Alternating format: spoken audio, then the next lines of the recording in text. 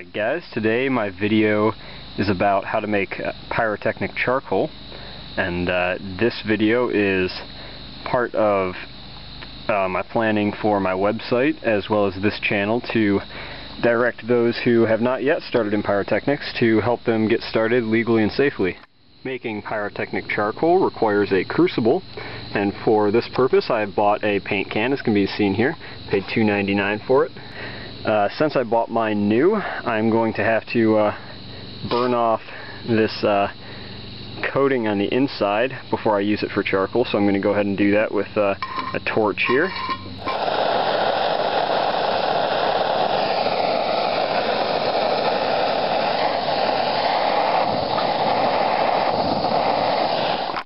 Alright, after the can and lid have been burned and then given a good wash to get rid of any ash left over from the enamel on the inside of these cans, a hole needs to be put in the lid to vent gases produced by the charcoal.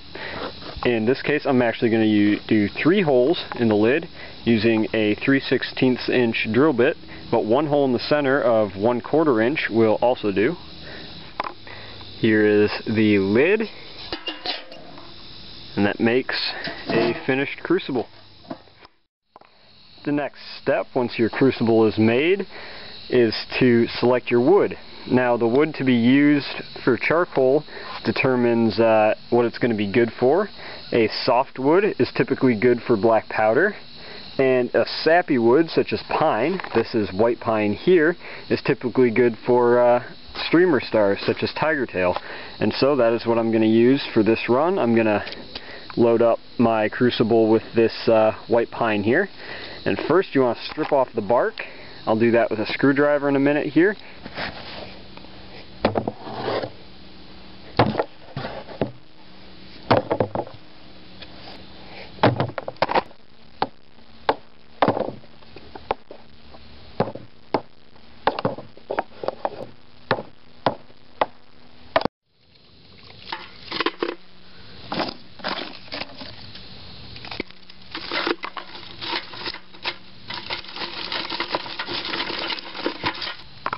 Alright, with your crucible loaded up, go ahead and hammer the lid on here. Won't be able to do it with one hand actually, I don't think, but nice and tight. Then get yourself a fire going. Alright, here you can see I'm getting my fire going in this, this is a steel 5-gallon bucket. And once I get this fire going all the way around the bucket there, I'm going to throw my crucible, my paint can, right inside on top of the burning logs. With it'll help to have this handle here pulled out so that when it's done cooking, you can just stick a piece of wood in there, lift it right out of the fire without burning yourself. So what I'll do is just wait for this fire to get going a little better here, and then go on from there. Alright, this fire is now going well enough to throw my crucible on here, so that's what I'm going to do. Set it right on top for now. Just let it cook like that for a while. After about 5 minutes, the holes on top of this crucible will begin to release smoke. Now you can see this is about 15 minutes in. The smoke is pouring out of these 3 holes here.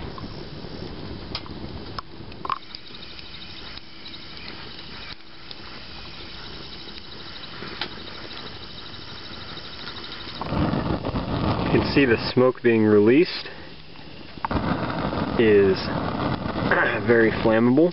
This is the oils from inside the wood burning off.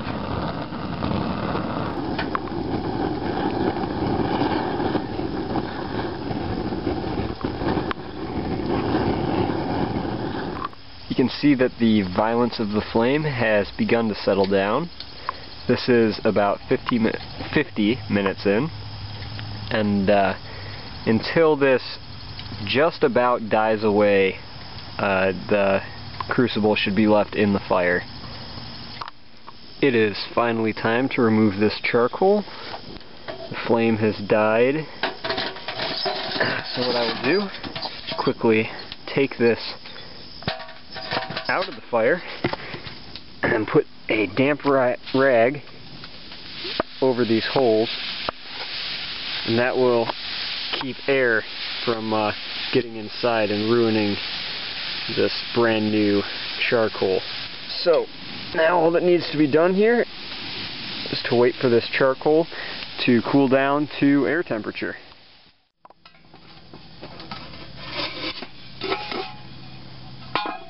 And here is our charcoal. You can see if I take a piece here and snap it in half, it's very easy to do, and it is black all the way through the center, meaning that this is fully cooked.